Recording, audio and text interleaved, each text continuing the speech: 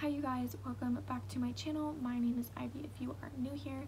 Today we are going to be doing another true crime video. We are going to be talking about the string of Black transgender women killed in Dallas, Texas. I quickly want to say, if you did not see my last video, which I will have linked below, my true crime content is going to be mainly about Black lives or LGBT lives. I also do want to say that I don't mean disrespect to anyone in this case, so if I say anything that comes off as harsh or disrespectful, I do not mean it in that way, but I do know that, you know, you can say things and people have their right to interpret it however they want, and just because you don't find your words hurtful doesn't mean that other people don't. So with that being said, I'm just going to get right into it. Our story starts in 2015 on July 29th.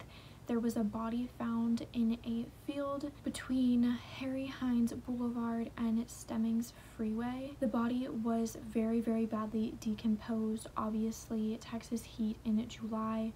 It was around 100 degrees at the time, so the body was decomposing very fast, and the only identifying marks were a few faded tattoos.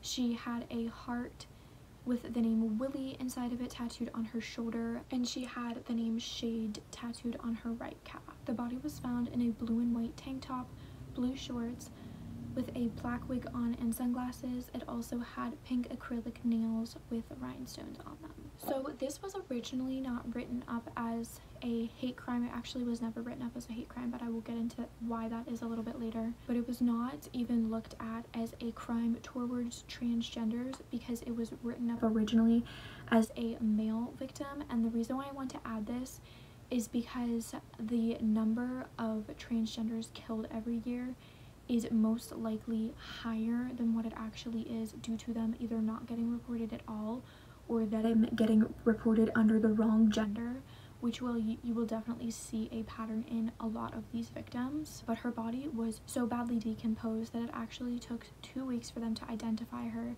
and they did identify her as her birth given name, and her friends and her family came forward and said that she identified as a woman. She was a woman, and she went by the name Shade Schooler. She was the 13th transgender woman killed of that year, which already surpassed the number killed in 2014, and 11 out of those 13 women were all Black women. So then jumping a little bit ahead into 2017, an unidentified transgender woman was found in a field. There is very little information on this case, and it actually led to 4 other murders of transgender women being opened in Dallas because of this one. But like I said, there's not a lot of information on this, honestly, due to just the fact that the victim was never identified. So then on May 12th of 2018, another Black transgender woman had been found. This one really shook up the community because only 3 days before this, another Black transgender woman had been found. It was ruled that they didn't have a connection to any of these murders. She was strangled, and it was apparently the aftermath of an altercation that had happened because of a robbery, but I didn't look that much into it just because it didn't have to do with this case. The body was found in White Rock Creek by a kayaker, and it was wearing a black shirt and scrub pants. The body was eventually identified as 39-year-old Nicole Hall. She was another one who was originally written up under the wrong gender. So again, this case was not originally looked at as a crime towards transgender women. Nicole was described as a really caring and compassionate person. Everybody loved her. Her friends described her as just one of those people that everyone had wanted to know and everyone wanted to be around. She was a very happy person. She loved to sing. She was also very active in the transgender community and just trying to do everything that she could to kind of pave the way for other transgender women of color after her. So they actually didn't even have enough information to rule this as a homicide.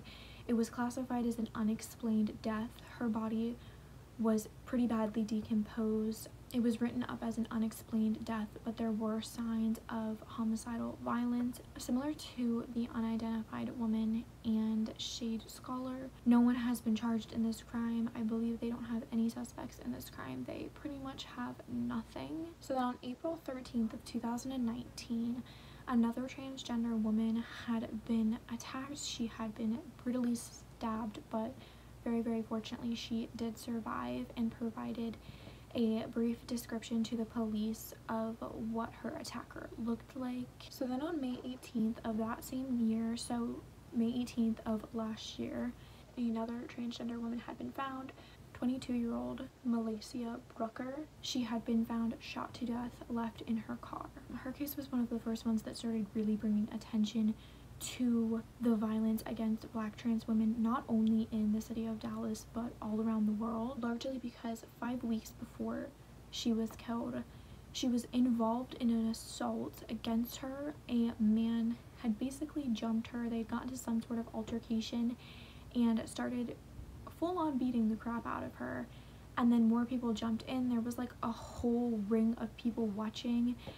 It was actually caught on video, and that's how so many people ended up finding out about it, and it gained such traction with the media because the entire thing was captured on video. I'm not going to insert it in here just because personally for me it's disturbing to watch, but you can see the man who was attacking her, and there is literally just a ring of people around, like a street performer kind of ring of people just like watching, doing nothing.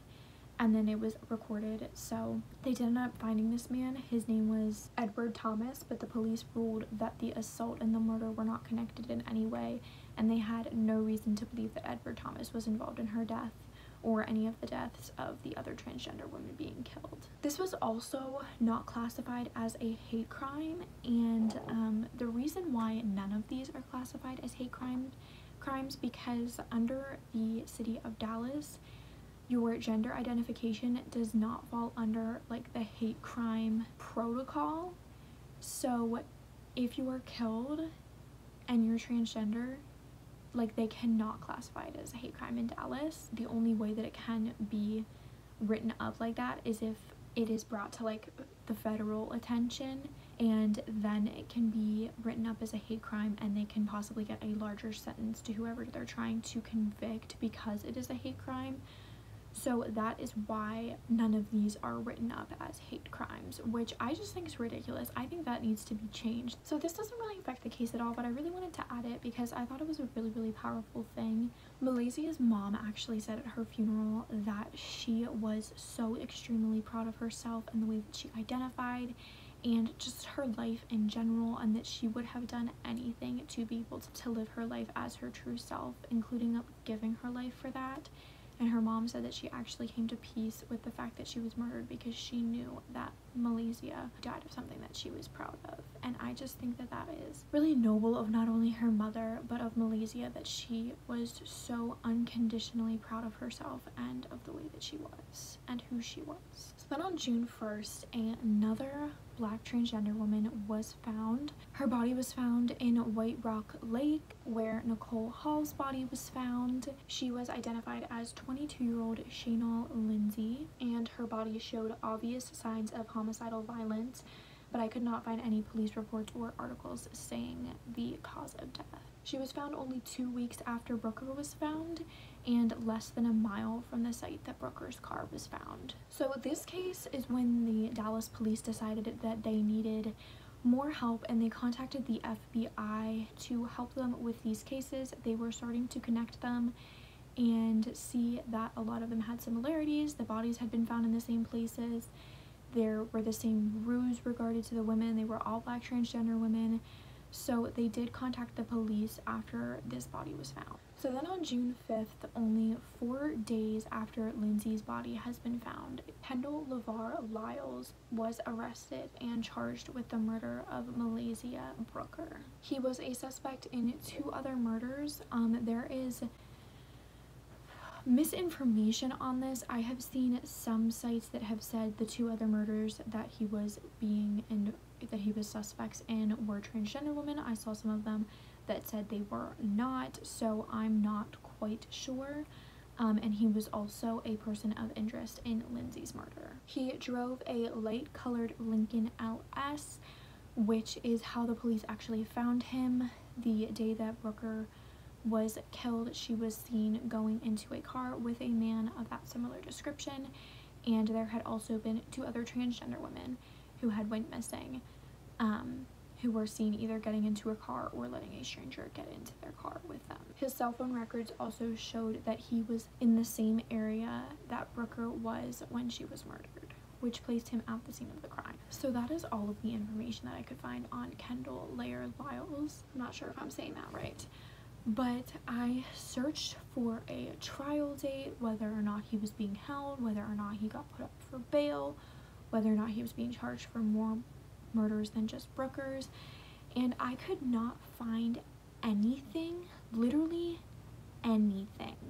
It was like as soon as he was arrested, past I'd say like June 6th or 7th, there was nothing, literally nothing on this case, which to me is frightening. I understand that these things take time and trials take a ton of time, but I don't know, just the fact that like you cannot find, I mean, I guess on the internet, I'm sure if I kept digging there would be a way to find it. Maybe I'm just not smart enough to find it, or not like computer savvy enough, or I don't know the right places to look. But the fact that like you don't know whether or not he is going to go to trial, or if they're gonna give him a trial. And I also feel like he should be investigated for all of the murders and the assaults that were talked about in this video, just because they all do show similarities. They either had the same ruse, or they were found in the same dump site. All of them were either, I believe they were all shot except for the unidentified victims that were strangled. But again, like some of their bodies were too badly decomposed that they didn't have like a direct cause of death. But I feel like he should be charged, or at least looked into, for all of these cases. And I know there are more cases regarding transgender women being killed in Dallas, and I think it's baffling that there's not that much information on them. I do understand that they are pretty recent. When I was researching this, I literally felt like I was in Criminal Minds, because you can see the patterns of them, and it's mind-boggling how close they are together. I mean, there was an assault in April, no, a death in April, a death in May, and a death in June, and that was just the ones that are like all connected. But there was three days before Brooker was found, there was another transgender woman found, and it just blows my mind how many people this man possibly killed, which I understand that he's not being tried for all of these, but I definitely think that there is a connection, and the police obviously do. They said publicly that they were looking into him for other crimes and things like that. That is all I have, I guess, for this video. I feel like that's like a really unsatisfying ending, especially since there wasn't a ton of information and there was an arrest made, but there's no like certainty about the case. Do you guys know what I mean? I'm also going to have ways to help. There are a couple information sources that I found that if you have information on some of these cases that you can call or email, and I will have all of those listed below. I also have some petitions for LGBT rights, trans rights, black trans rights, everything like that. So look in my description box if you want to have more ways to help. Really easy ways. Signing a petition takes 2 seconds. I will also have my Tamar Rice case linked below if you want to check that out. There's also a petition in that description that you can sign to reopen his case, and I will have my true crime playlist linked below. But I guess that's all I have for you guys. I'm sorry, I feel like that was not a satisfying ending. If you guys have any other information that I might have missed on any of these cases or on the guy charged for it, please leave them below. I would love to hear what you guys know about it, or any other cases that you would like me to cover.